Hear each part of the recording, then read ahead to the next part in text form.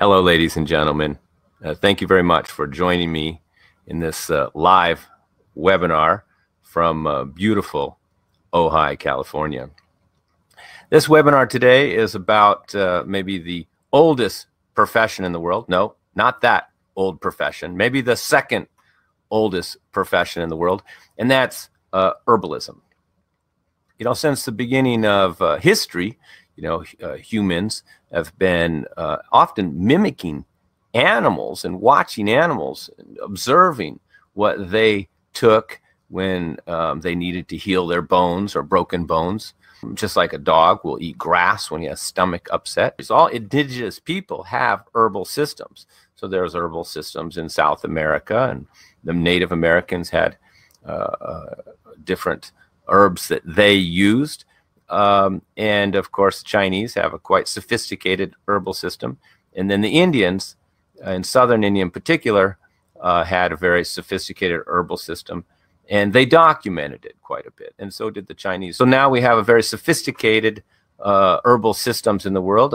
First, I just want to talk about, that there's many different forms of herbs. Most people are thinking of herbs maybe just like, a bag of herbs, like this is lavender. And lavender could be just used in like a little pillow and put it with a baby to help the baby sleep, But in fact, herbs are in many forms besides just teas or loose herbs, which are often used as a decoction or an infusion. But in Ayurveda, they're mostly used in a powder form. Like here, we have an anti-inflammatory formula, and we have shalaki, or better known as frankincense powder, in here. With some other herbs like guduchi and amlaki and curcumin extract. So in powder form, you can digest the herb like you would food, and it has much more effect than, say, a tea. For example, if you had kidney stones, I could give you this tea, kidney stone tea with different herbs like gravel root that break down and dissolve kidney stones. But in fact, a powder would be more potent. And often we give people both the powder and the tea for decoction. And if you decoct a tea, like you boil it, roots, stems, seeds should be boiled, not just have, and the part of the water should come down. So it's a decoction, it gets dark. That's going to be much stronger than just pouring hot water on it and doing an infusion and let it sit there. There are some formulas where you even just pour cold water on herbs or warm water and let it sit overnight. It's called a cold infusion.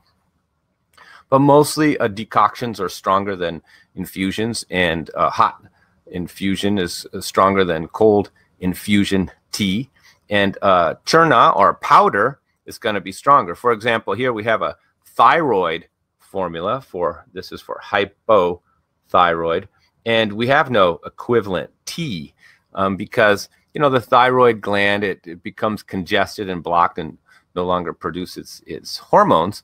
And it's a type of blockage. But you need quite a strong formula to break it down. So when it comes to, strong or chronic health conditions, the powder is more effective because you have the whole herb. You're digesting the whole herb, not just the extract or the decoction of the herb. But we have other forms too. Herbs come in for those who are weak or sensitive or very dry. Herbs also come in ghees. They're called grittas. This is a brain ghee, we call it, made of the famous Ayurvedic formula Saraswati. And it's been prepared in ghee. So very soothing, very gentle, and suitable for people for that. Even for nerves, for example, Parkinson's or any serious nerve problem, we'd want those herbs in ghee, not in a dry form. And particularly if somebody want to detox somebody's liver and they're very weak and they're very dry, the powder herbs can be a little too dry. And so again, we would provide that in ghee. It's we call a gentle liver detox. This cleans the blood as such. And now sometimes herbs need to be in liquid, like when you're trying to reach the kidneys, when we work with people who have a kidney failure or weak kidneys, then, you know, we give a lot of the herbs in tea form, and we have to drink them in a lot of water so they go down to the urinary tract. If we take them after meals or with food, then they weren't not going to make it to the urinary tract, the bladder or the kidneys. So we have to have them in liquid because we want them to go to that area. Same when you have a urinary tract infection. You say you take little Erva Ursi capsules with your meal, you won't get rid of the infection. But if you take Erva Ursi tea, which is one of the active ingredients in here, and a base of nettle with a little horsetail, juniper berry, slippery elm, and astringent white oak. So you just take this for 4 or 5 days, and that will take care of your urinary tract infection.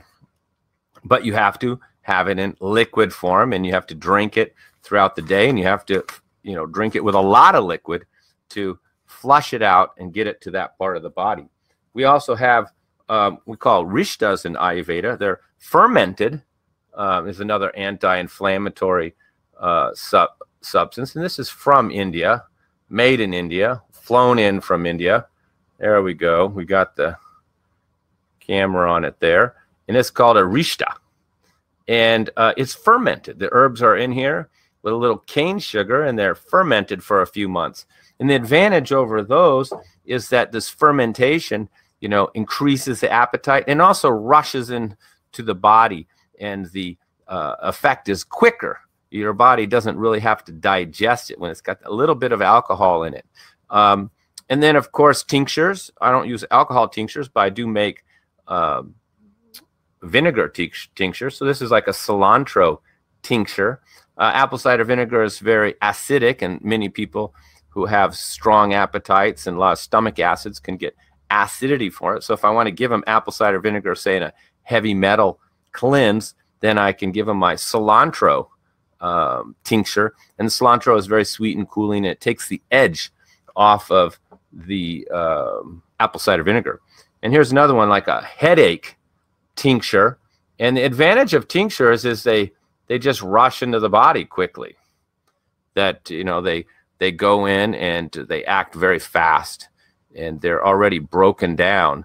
So, you know, it works very good for like a headache. And it's got, of course, white willow bark in it, and that's why it helps with your headache. Another form is in like a little oil. This is another brain oil here. Yep. Yep. See there? Okay. And it's got herbs in oil, and then you put it in your nostrils. So sometimes when people have respiratory problems, or even just you're trying to reach somebody's brain or trying to reach in the mind, then you just inhale it, you know, through the nose. Just take a couple drops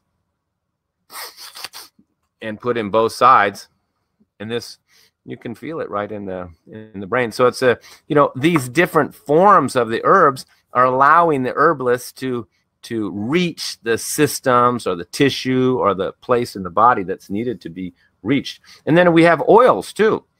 We have different oils. This is a we call pitta oil. It's a cooling by nature.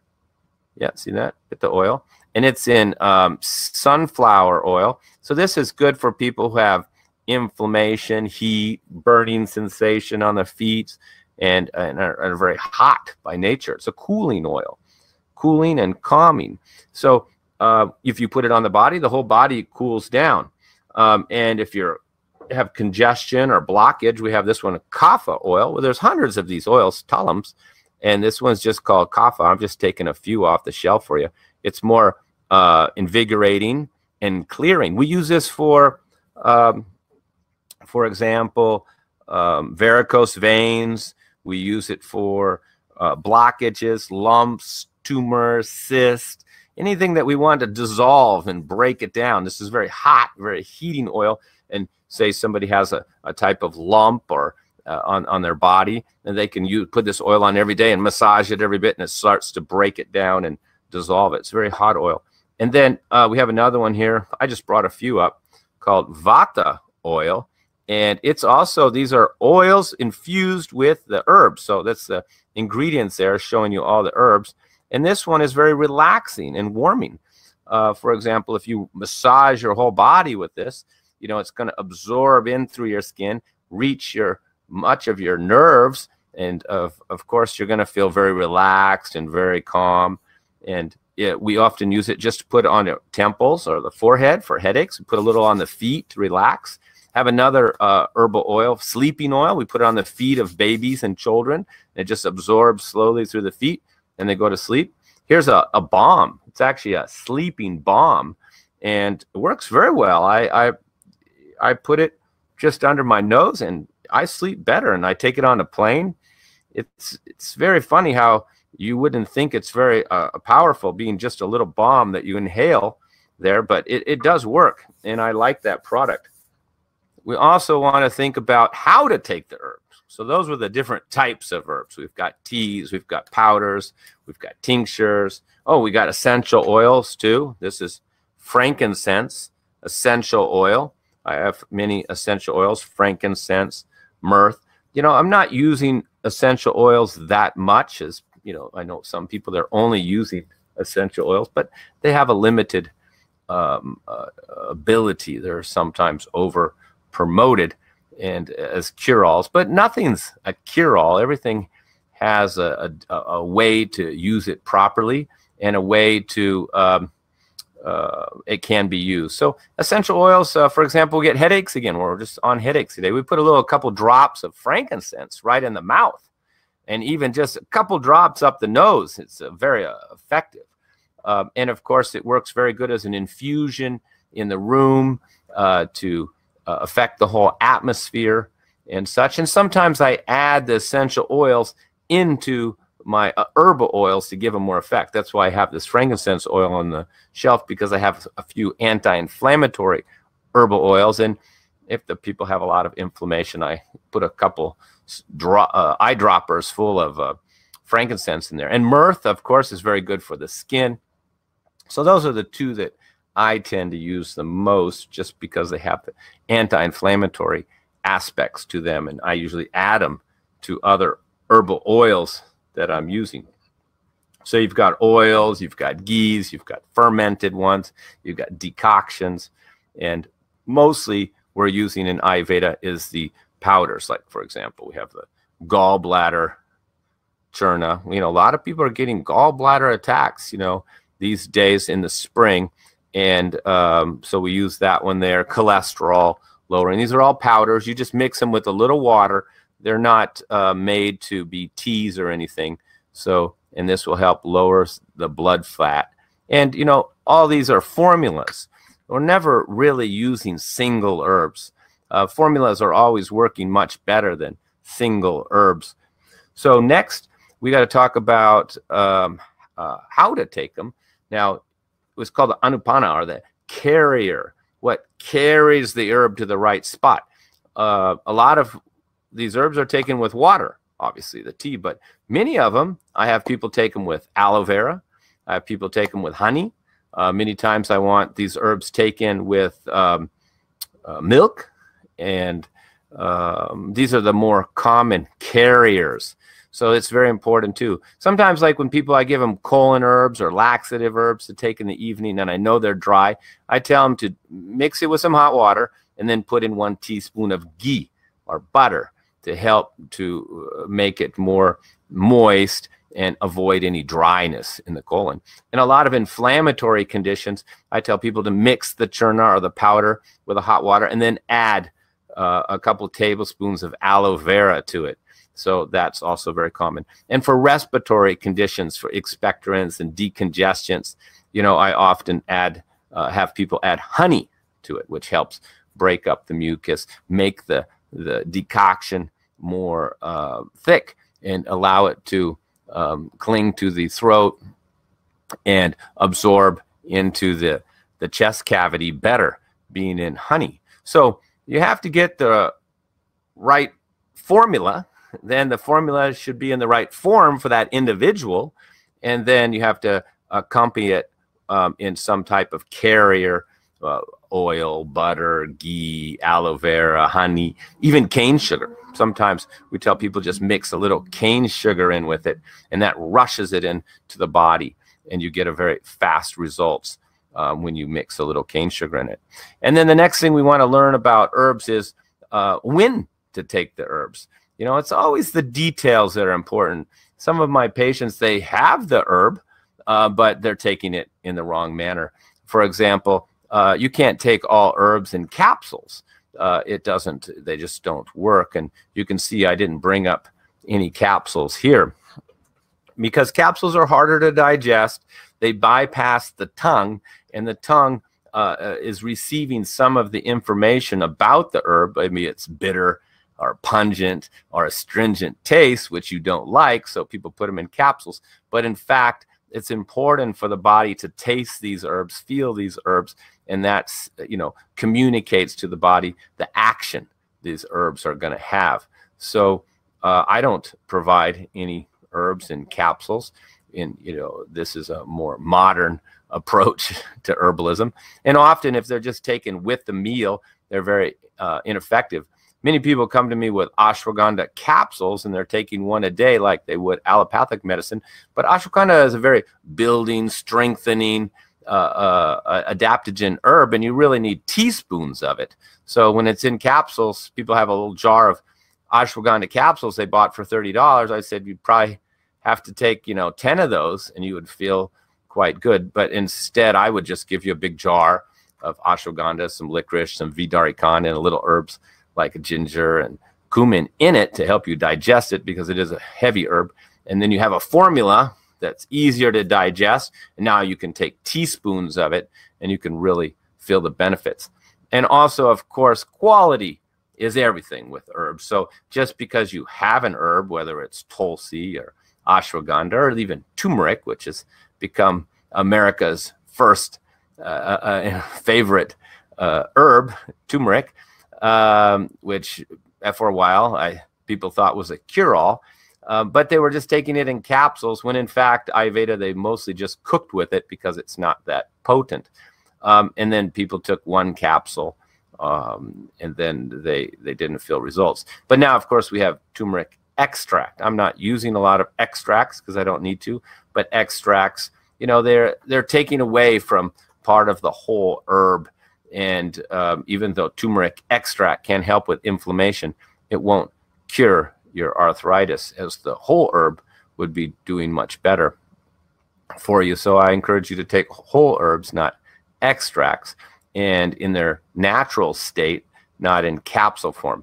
And then the next thing you need to know, or an herbalist should inform you, is when to take the herbs. A lot of herbs like liver herbs, gallbladder herbs are taken before the meal to affect the liver. Like bitters, you know, in the old days, they used to take their bitters before a meal, and that would stimulate their liver, stimulate digestive enzymes.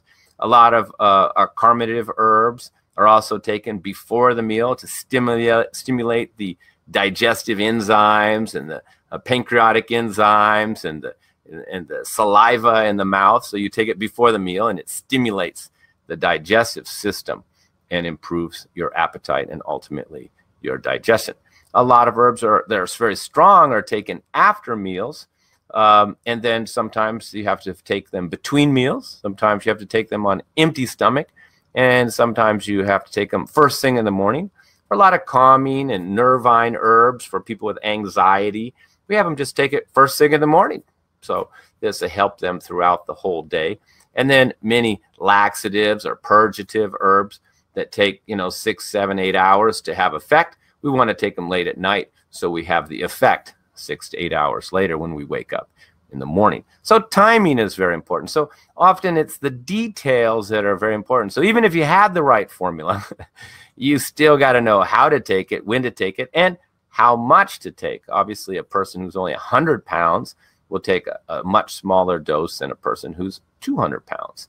So, and some people are more sensitive than other people. So, you know, if you have a very sensitive person, then, you know, the smaller doses, and you can put it in other forms, liquid forms and ghee forms that are more palatable and more easy on the system.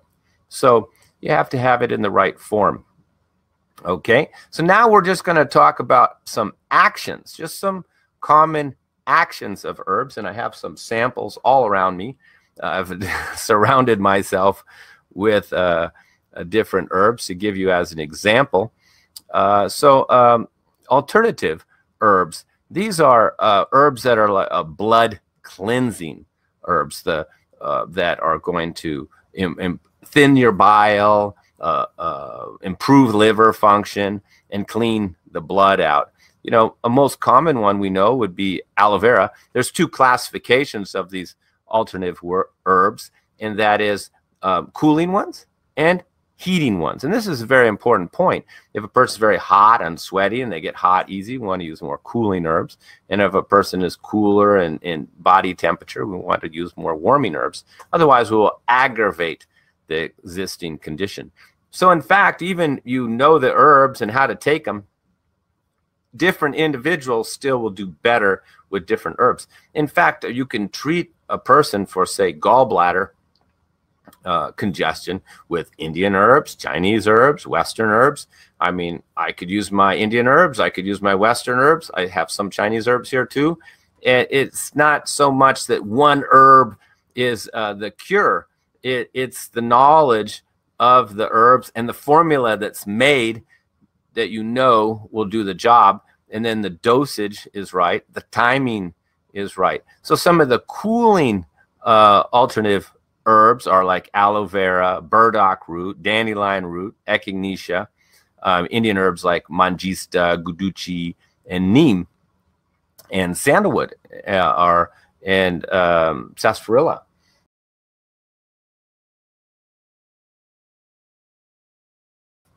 But I have a blood detox formula. I have a liver tea. I have multiple cooling liver herbs, warming liver herbs. So of course, in Ayurveda, we have liver herbs for Pitta, liver herbs for Vata, liver herbs for Kapha. Some of the heating alternative herbs, which are, you know, generally for the liver and the blood, asafoetida, bay leaf, black pepper, cayenne pepper, cinnamon, clove, and even garlic. So many people, of course, take garlic for even its antimicrobial actions, but it may not be the best choice if you're having acidity, heartburn, high stomach acids, and a high body temperature. So you have to choose the right herb for the particular person too. But so it's important that understand that herbs aren't healing a condition. There's no herb that's going to heal you from a certain health condition. No, herbs have actions. They have certain actions, and you combine them together in a formula, and maybe 2-3 different formulas, and then you're able to create the actions that you need for the body to recover from the condition. So if you have a person with skin problems, rashes, allergies, hives, any form of liver toxicity, then you could use these alternative herbs to clean the blood and improve the liver function. And then you pick the right ones for the individual. Next, we have antimicrobial herbs. And, you know, these are strengthening the body's natural defense mechanism against pathogens and microorganisms. And they work quite well. Herbalists have been fighting pathogens and viruses and bacteria since the beginning of time, and they don't have a difficulty with this. And, you know, we could further classify these as antifungal, antiseptic, antiparasitical, antiviral, and then again, we could classify them as pungent or heating ones, and we could also classify them as cooling antimicrobials. So again, you'd have to pick the ones that's most suitable for you. Examples would be herbs like that are heating would be garlic, which was, I think they called it the Russian antibiotic at one point. So it is very effective in large doses for fighting, you know, viruses and particularly bacteria and parasites. Cayenne is another one. But mostly we're using more cooling herbs, so we can take them in larger amounts than these heating herbs. You know, and then we have like echinacea and guduchi and mangista and neem, These are the cooling ones, and they can be taken in larger doses. But again, just like an antibiotic, if you took some of these herbs, particularly like neem, in excess, you know, it could, because of its cooling, dry, and bitter nature, it could actually affect adversely your digestive system.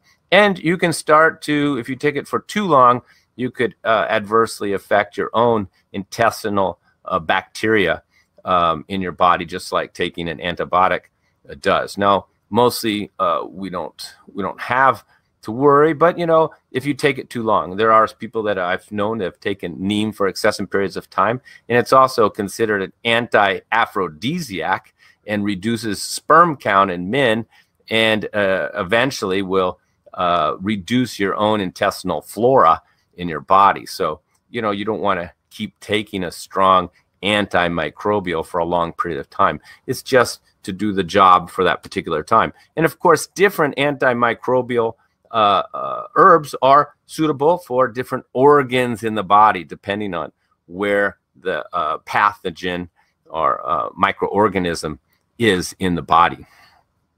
Next, another action of herbs is antipyretic or bitter herbs. You know, the old days used to take bitter tonics, and these are mostly to improve digestion, particularly of fat, and they increase your appetite, improve your digestion, help to eliminate toxins from the body, particularly of the liver, purify the blood. But again, they are cold, dry, and somewhat depleting and reducing. So we take them in small amounts, just quarter teaspoon, half teaspoon, or even just pinches before our meals. And they're good at you know, helping the liver produce more bile, reducing acidity, and of course expelling heat from the body. And they're called bitters, and of course aloe vera, barberry, chicrot, dandelion root, golden seal, guduchi, kukti, neem, Oregon grape are all in that category. And we have quite a few here. We have an immune formula here, respiratory immune, and the main ingredients is tulsi, just backed up by a little licorice, cinnamon, and ginger. Very good at preventing colds and flus. I drank it all winter and never got even a runny nose or a sniffle. And I'm faced every day with people with colds and flus. And I'm mostly providing this tea to people because by the time they come to me, they already have a cold. And there we see the echinacea, the sage, the Oregon grape root, some of these I just mentioned, even a little oregano leaf. So most people have gotten back to me and said they've had great results with that tea. I've sold it for many years. It takes care of your average cold or flu in just a matter of days. And then we also have cough tea, which is just an expectorant with some antimicrobial herbs mixed in. And of course, if it's serious, we also will provide the powder. If the tea doesn't work, then we move to the powder. So next category are action of herbs that I want to cover. I have to keep going here. I'm going to probably do a video on YouTube, not a webinar, on each of these categories of herbs at a later date.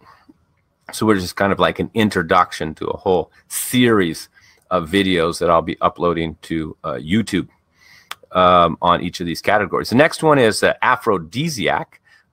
You know, and this is nourishing and stimulating to the sexual organs and tissue. And this improves the health of the ovum, promoting menstruation and lactation. And these are mostly stimulating tonics and invigorating the sexual organs. And of course, the Chinese and all cultures use these. And they have both stimulating ones and not so stimulating ones. So a person with anxiety and nervousness, we would not use the stimulating ones. And a person who has more lethargic and slow, then we would use more stimulating ones. Stimulating ones are clove, daminia, which we have in our libido tea, fenugreek, garlic, pipali, and raw onion, and shilajit. And ones that are more tonics, more rejuvenative, ashwagandha, bala, ginseng, gotkola, kapikachu, licorice, lotus seed, marshmallow root, onion, saw pimento, sesame seeds, shatavari, and saffron, and even cane sugar and wild yam. So you can see that I threw in some foods along there too, so you can see that food and herbs, they're can be worked together. So all patients receive dietary guidelines, and I may tell them, eat a lot of asparagus or eat a lot of wild yam. And there's a reason behind that, because you're using food as medicine when you're asking somebody to eat a lot of a particular food. And no, we don't look at the nutritional content, whether it has potassium or magnesium. This is a different system here. We're talking about the actions of these foods and the actions of these herbs, because all herbs are is powdered up plants that aren't tasty enough to eat. We have edibles, which are generally sweet and nourishing, which we use as food. And then you have spices, which are also tasty and used with the food. And then you have all the other plants, which aren't tasty, but they have medicinal benefits. So I believe that, you know, our Creator gave us everything we need, and all of these plants have medicinal value. It's just we don't understand them all, but there's tens of thousands of known herbs in the world, and there's thousands more that plants, and we don't know about their therapeutic action yet, and we're still learning. Lucky, our ancestors spent hundreds and hundreds of years, if not thousands of years, through trial and error, and they learned this for us. So it's a very great knowledge. It's probably one of the greatest accomplishments of humankind, was to collect this information on the medicinal benefits of the plants, which would include the stem, the roots, the barks, the leaves, the flowers, the seeds, and minerals in the world. And of course, some systems like the Chinese use more animal products. So the next action we want, and only up to A, so I don't know if we're going to get through all these actions, is astringent, the astringent quality. You know, and this is constricting, binding action on the mucosa membranes in the body, the organs, the skin, and the other tissues. So this helps the body, prevents the body from losing water, reduces irritation, inflammation, soothes the mucous membranes, and helps tissue heal.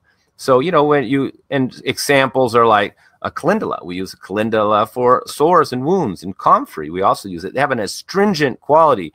And so some of these herbs are also used for, you know, excess bleeding, for during menstruation, diarrhea, loose stools. You know, this astringent quality, you know, helps to counteract this. If you notice that herbs are doing the opposite. So if you're too hot, you're going to get cooling herbs. If you're very hot, you're going to get cooling herbs. So if you're very cold, you're going to get heating herbs and warming herbs. And if you have loose stools, then you're going to have astringent herbs to kind of tighten up. That's why we don't, if somebody has constipation, we don't want them eating foods that are too astringent, like beans. You know, it can be constipated. And these are, again, broken down into cooling and warming. Warming ones are like cayenne, cinnamon, ginger, and there's cooling ones, ashoka, which we use for women for excess menstrual bleeding. And also, maybe some women are familiar with a red raspberry leaf. It's also an astringent or uterine tonic. Golden seal, hibiscus, horsetail, jasmine, mangista, marshmallow root, mullein, nettle, pomegranate. You know, you can get pomegranate. It's good for loose stools. And if you get the skin of a pomegranate, just grate it and make a tea out of it. It stops diarrhea quite well.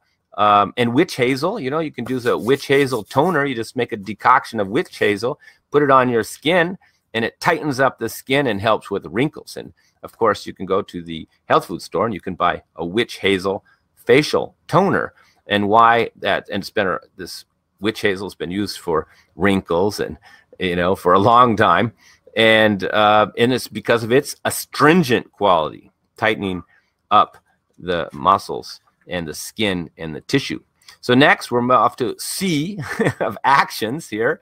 I'll have to keep speeding it up. Carminative herbs. Carminative herbs normalize the function of digestion, relieving gas, abdominal distension, bloating, And you know, they have these volatile oils in them that stimulate digestion, absorption, burn off toxins, improve circulation, and, you know, dispel blockages in the body. You know, so we know that there's a lot of carminative herbs. People are quite familiar with them. Ginger, cumin, coriander, fennel. Here we have a little digestive tea, very simple. Just coriander, cumin, fennel, just slightly ground up. And this is very soothing for almost all people. And you have that before meals. We have other digestive tea with other carminative herbs in there, including ajwain. But you can ajwain, the last ingredients, but even peppermint, it's a carminative, cumin, carminative, ginger. These are all stimulating the digestion and helping with gas and bloating. There's our circulation tea. Also, it's got some carminatives and stimulating herbs to help there. So these are very common. Almost all clients were giving some type of carminative herb. And a lot of times we put carminative herbs in other formulas just so you can digest the formula better. You know, peppermint being the most famous carminative herb. And then next we have demulcent herbs. These are like rich in mucilage and are soothing to inflamed and irritated mucosa membranes. And they're usually very moist, sweet, soothing, cooling, reducing inflammations through the whole GI tract and create like a buffer, you know. So a lot of people, they're getting become very sensitive and they need more mucosa in their stomach lining. You're getting too much acidity, you're getting burning. Of course, conditions like IBS and ulcerative colitis, you have to use a lot of demulcents to soothe and coat the intestinal lining. These are like barley as a drink. You can make barley water, is very demulcent. If you ever got barley and soaked it in water overnight, and then you have this like a mucky film on the top, you drink that and it helps with burning urinary tract infection. So when people have some condition like ulcerative colitis, we have them eat barley as the main grain, and it's because of this demulcent quality that we want. Also, corn silk, you know, the little fuzz on the top of corn. Well, you get that and you make a tea out of it, and it's also very soothing and helps with burning and irritation. And I don't have corn silk in my kidney tea, but it should be in my kidney urinary tract tea. It would be very good. But I use instead another demulcents in that tea, marshmallow root. You know, so you can use the most common ones are comfrey, coltsfoot, marshmallow root. Coltsfoot we mostly use for cough. See that coltsfoot, that's in the coughing formula. It stops the cough. There it is, mullein, coltsfoot, slippery elm, licorice. Those are all demulcents, soothing the respiratory, irritating cough and sore throat. So even though you have a demulcent, for example, well, some are going to be good in some parts of the body, like the GI system, while others will be good for the respiratory. But this coltsfoot is very good for coughing, very soothing, and its demulcent quality is what we want. Also for laxatives, sometimes we put in slippery elm, and this just helps, you know, particularly if there was hemorrhoids or pain, we put the slippery elm in there to make it more soothing and more comforting. So next is diaphoretic herbs, and these induce sweating in the body, relieve fever, aching, and help with the cold and the flu. And, you know, there's many herbs in this category, ajwain, black pepper. And, you know, when it's very important to be sweating. We eliminate toxins in many ways in our body through the colon, through the urine and the urinary tract, and also through sweating. So when people aren't sweating, they're more susceptible to skin problems, rashes, and hives. So, you know, sometimes you want a person to start sweating. And again, there's warming and cooling ones. Warming ones, black pepper, cayenne, cinnamon, clove, ginger. You know, that circulation tea I showed you earlier, this definitely would have that effect as well. You know, we use it for varicose veins, swollen limbs, cold feet. It's very warming, but it's also got this same quality as being diaphoretic and helping the body to sweat. And you have cool ones too, like burdock root and coriander and punarava, and very commonly used yarrow. Next, we have diuretics. Diuretics are increasing the flow of urine and improving the secretion and elimination of water.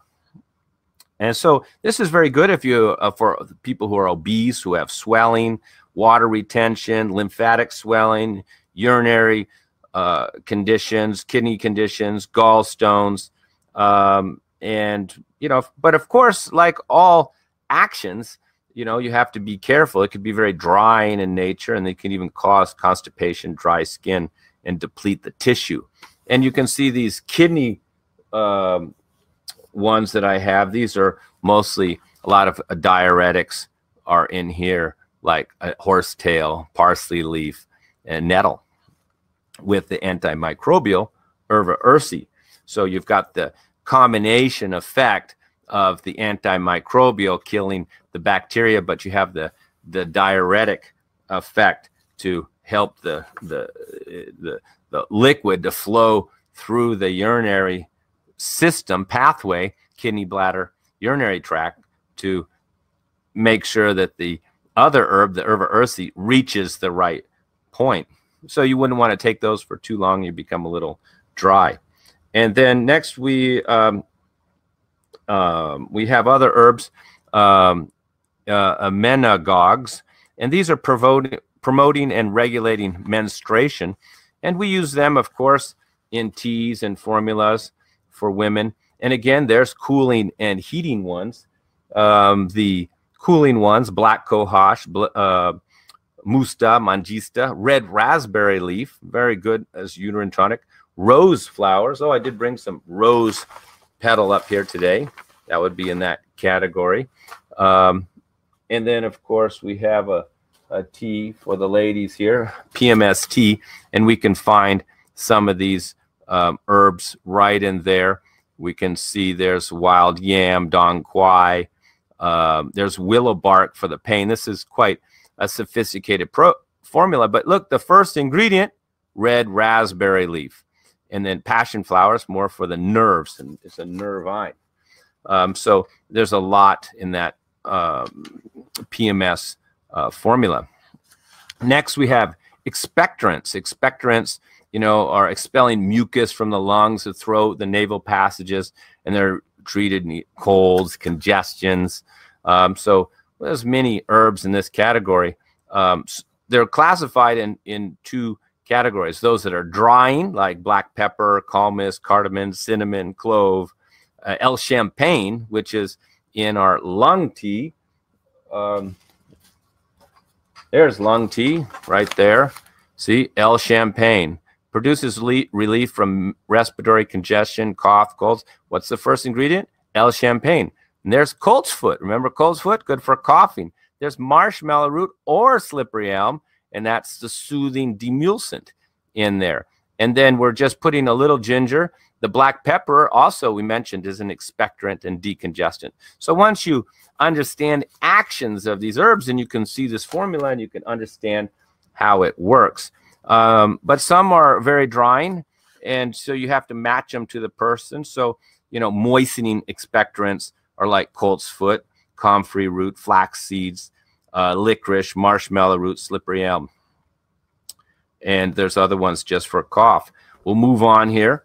Next is laxative herbs. Well, everybody knows are purgatives. Generally, we classify them as mild laxatives that are like just bulk building. So if you do licorice or prunes or psyllium husk or ground flaxseed or bran, these are bulking laxatives. They're very, very mild, and they're good at absorbing water, so they help with dryness in the colon. So they work as mild laxatives, we could say, because they actually in themselves have no laxative or purge effect. So then we have purgatives, which are more stimulating. They not just stimulate the bowels, but stimulate the secretion of bile from the gallbladder, which also triggers the bowel movement. And these are, again, they're classified as heating or purgatives and cooling ones.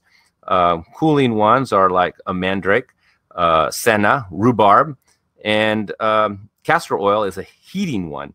So, you know, sometimes we give people castor oil at night, mild constipation, 1 teaspoon, you know, severe constipation, tablespoon or so. And these laxatives, many people use them incorrectly. Like people say, oh, I can't take senna, I can't take carsata sagrada, it harms me. But that's because they just took it straight. See, we're never using these in a straight form. They're always mixed with other herbs. See, so I can mix, say, senna or carsata sagrada with some demulcents like licorice or slippery elm, and that takes away the cramping effect. Even I could mix it with a little chamomile, and there's actually one tea on the market that we find that uses senna plus chamomile and licorice. And why is the chamomile in there? Because it's anti-spasmodic, and that helps you to not have any cramping or discomfort with the formula. So that's why formulas are so important, and taking single herbs can actually get you in more trouble than just using a proper tested formula that gets the job done but doesn't have any adverse effects. And of course, there's a lot of strong laxatives in all cultures. You know, haritaki and Ayurveda, aloe vera powder, and rhubarb and senna are the more common ones. Carsata sagrada is a cooling laxative, and so is yellow dock. So you have to pick the right ones for a person. We have many, many formulas of laxative based on the severity of the constipation, whether a person's dry or not dry, and whether their body temperature is warm or cold. So we have to adjust it.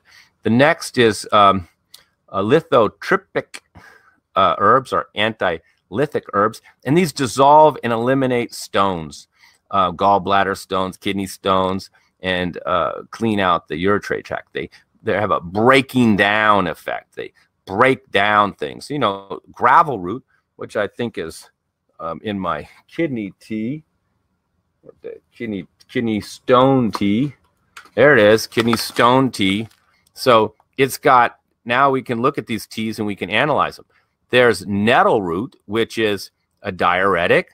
There's horsetail, another diuretic.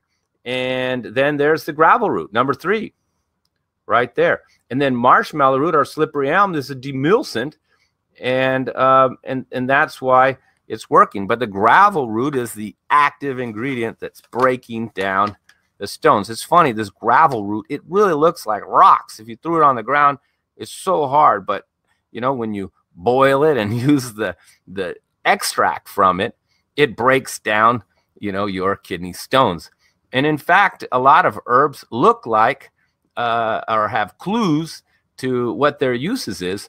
And clearly this is the case when we see this root that looks like gravel. I mean, it's so hard you can't bite it. But in fact, when you make a tea out of it, it dissolves stones in your body because it has those properties in it.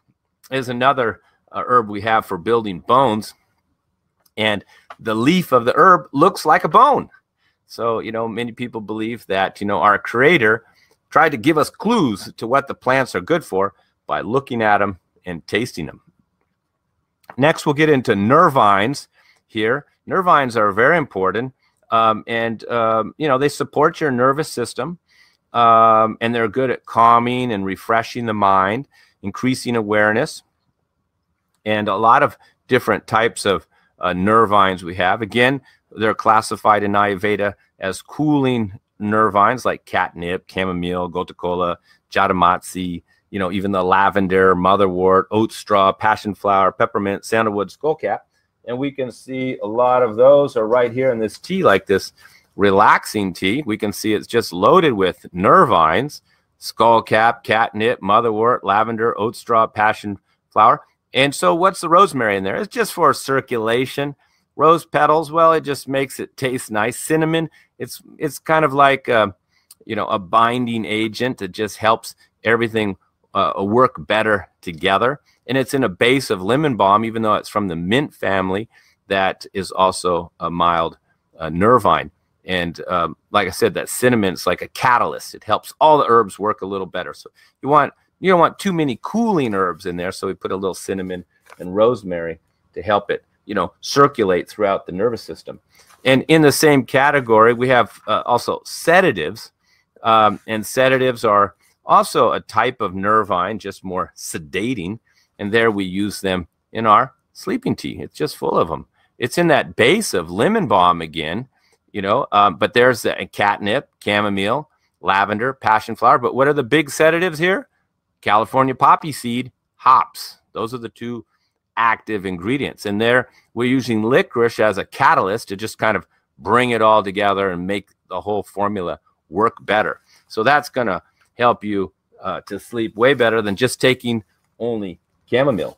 And of course, there's other nervines just for the brain, just to relax. We're using, and these are circulatory too. We have ginkgo, gotu kola, brahmi, and there's that lemon balm again, and there's ginger and rosemary. Again, the catalyst, you know, making it all work a little better and improving the circulation to not just the brain, but the whole body. So nervines are very important, very effective. We have many different nervine formulas to relax, to sleep. And then nutritive herbs, we're going to go faster here.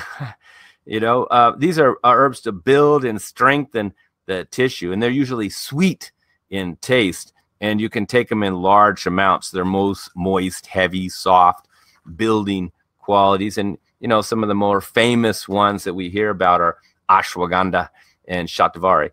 And, you know, these are building. So, I mean, some overweight people are taking ashwagandha, and I said, well, it's a nice herb. It's building and strengthening, but it is a weight gainer and not recommended for those who are trying to lose weight. Many of these nutritive tonics, we could call it, because they're like a tonic, they're building, would include even just cashews, coconut, comfrey root, dates, date sugar, butter, you know, jaggery, licorice, almonds, amlaki, and, you know, some of the herbs I mentioned like shatavari, vidarikand, and ashwagandha. So next, let's go to rejuvenative herbs. And these are for strengthening. A lot of times after we do a cleanse and a detox for a person, you know, if they had a serious health issue, then afterwards we want to rejuvenate them and strengthen them back up and even put on more weight. Again, we're going to see a little similarity here. We're going to ashwagandha, bala, dashamula, you know, ginseng, gugulus, jaggery, licorice, you know, sesame seeds, sugar, and even warm milk are rejuvenative. So, okay. And then we got one more. We'll do one more. Stimulants. You know, stimulants, they're invigorating the body, enhancing the body's function. And, you know, black pepper, cardamom, cayenne, ginger, garlic, and here we have a few right here. Elethro and ginseng. We take a look here. There's our memory and energy tea. And there we can see them. There's even green tea in there, Denrao green tea. And we got ginkgo, which is a circulatory mild stimulant, peppermint, elethro, which is also called Siberian ginseng. And again, we're using a little rosemary and ginger as a catalyst to kind of just make the whole formula work better and give you a little energy and improve the circulation to the mind. So we call it memory and energy tea. So, you know what, this is how we're making formulas, and most of these formulas have already been made. You know, I'm not really making them up. I mean, herbal formulas have existed for thousands of years. I have whole books on herbal formulas, and if I have all the herbs, I can make the formula.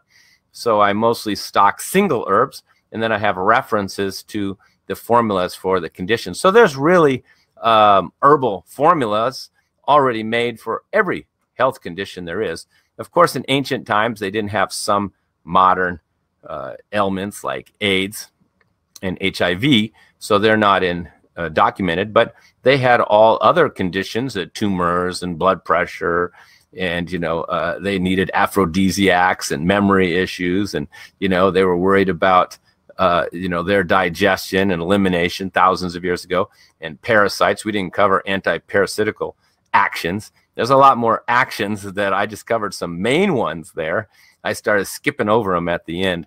But I hope this helped to give you a better idea of the vast potential of using herbs to address your health concerns, and understanding that it's quite sophisticated, and to have a high success rate with yourself or clients, you have to have a good knowledge of how these herbs are going to work together. And more importantly, sometimes is even the counterindications when not to use them. And so there's no one herb that's going to cure all of your health problems. Turmeric is not a cure-all. It's, it's a mild, anti-inflammatory. And it's not really used much in Ayurveda for inflammation and pain, because they have better choices and better herbs. So it's mostly used, as I mentioned, for cooking, and probably somebody's asking, well, what about CBD? The extract of cannabis without the THC.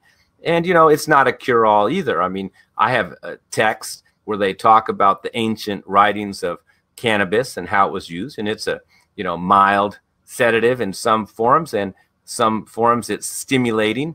It's good for reducing pain. And mostly in ancient times, they used it for social anxiety, nervousness, wedding nights, and things like that. They mentioned, when it was suitable, even in a festive environment like a wedding, they thought this was a best herb, and they didn't smoke it. They had it in teas and powders, and often they prepared it in milk to take away its drying effects. And of course, it has some analgesic qualities. We didn't even talk about analgesic qualities, pain reducing qualities. But CBD is not going to take away your arthritis. You may feel less pain, but it doesn't have the action that's necessary to go into your joints and clean out your joints. This is another action which we didn't cover. Here we're using gugulus and frankincense, these resins, because they have the quality to go into the joints, clean out the toxins, and remove the inflammation and pain. Well, just anesthetic or analgesic herbs like cannabis, for that matter, are just going to reduce the pain, but you're still going to have the same problem. So it's not a cure-all. But I mean, if you want to relax and enjoy your wedding and not be stressed out, or help reduce some muscle pain, then this is fine. But in no way is any one herb a cure-all, and that's truly the case in CBD. And of course, that's just an extract of the original plant, so it's not even a complete herb at that point. But it's good to know that in the West, we're making progress. We now have two main herbs that everybody knows about: turmeric and CBD.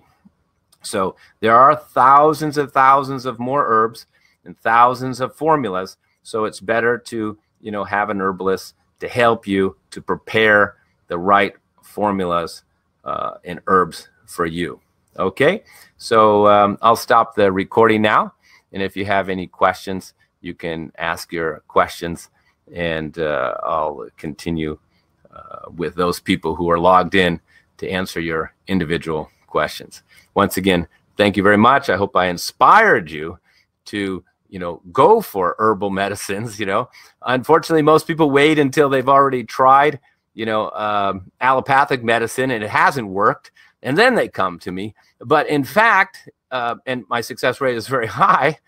Even I have testimonials from medical doctors over the years. So we do get the results. But it would be better if people came in the early stages, and and if it becomes a life-threatening condition, then you should see your medical doctor. But it's best to address all of your health conditions in these early stages. Herbs are not a cure for everything. In a later stage, an advanced stage where there's damage to the tissue, it's very difficult to reverse. And herbalists are well aware that when a condition is too advanced, then they're not capable of treating it. But in the early stages, it's the best time to address these blood sugar issues, these blood pressure issues, these cholesterol issues. And of course, every herbal treatment should be accompanied with dietary guidelines. That's why I don't sell my herbs online. I require an appointment where I can give the person dietary guidelines, lifestyle guidelines, because in fact, we are all creating most of our health conditions with our diet and our lifestyle habits. So these need to be adjusted because they're the cause, and then the herbal formulas will have the actions that we need. One other good point is these herbs are not necessary to take forever.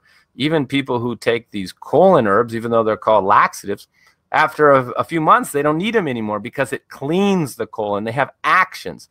You know, if you have high blood pressure and you're taking these cardiovascular herbs, they're cleaning the arteries, they're relaxing the heart muscles. You don't have to take them forever because they solve the problem. They're not addressing the symptoms. They're addressing the causes. And when you just put a pain oil on you or CBD oil on you, you're not addressing the causes to your joint pain. You're just, you know, addressing the symptoms. So it's very important. You know, even herbalists can make this mistake and just be addressing only symptoms and not causes. Once again, thank you very much. Please contact me if you'd like more information, and stay here if you have some questions. Thank you very much, ladies and gentlemen.